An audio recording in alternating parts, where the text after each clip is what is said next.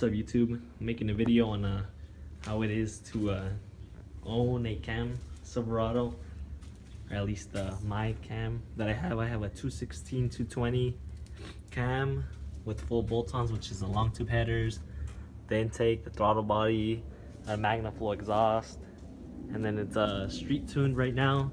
Right now it's just pretty much just tuned to for the truck to be able to even stay on. I haven't been able to get it on the dyno yet because I'm missing the springs and the push rods and all that to put in it, but other than that, the truck still pulls pretty good.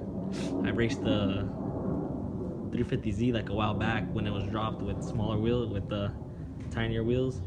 It was a 350Z full exhaust. I think it had a tune and long tube headers, and it stayed up there with it. But other than that, on gas mileage, it's alright if you're driving it freeway and not flooring it.